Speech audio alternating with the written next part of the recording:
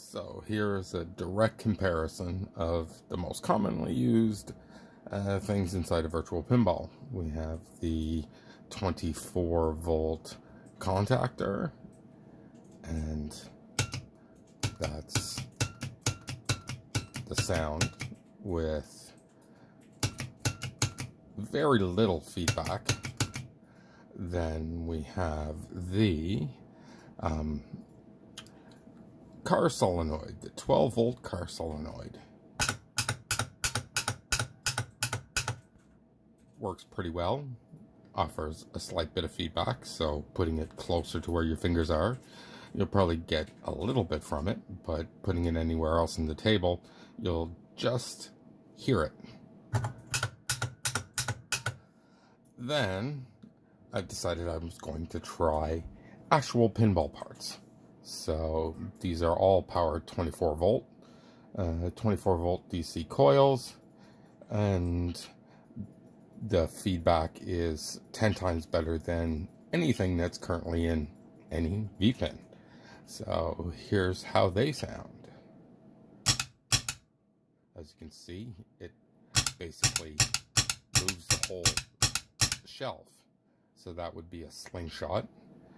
That could also be used as a pop bumper, but it is phenomenal when it comes to the amount of feedback that it gives. Then there's the actual pop bumpers. This is a Gottlieb pop bumper, and it's a 28 volt rated coil running at 24 volt DC. So, as you can see, it also provides a decent amount of feedback.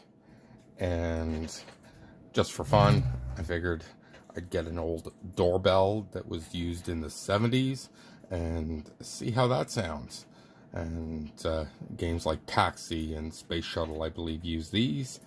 But here it goes.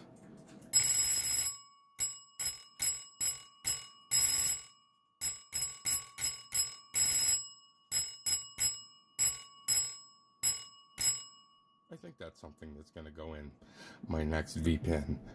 But again, here is the 24 volt contactor.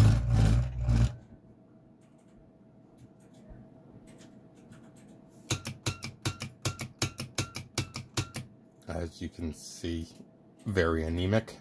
Slingshot.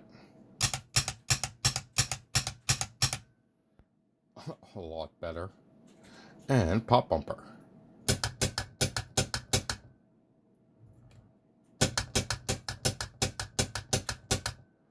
So that offers a pretty good kick. And then the fallback that everybody uses.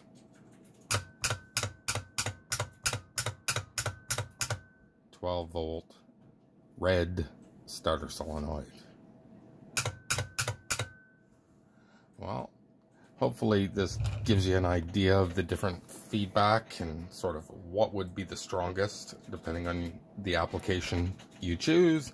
But personally, all of my next feedback devices are all going to be actual pop bumpers and slingshots, because man, the feedback is awesome.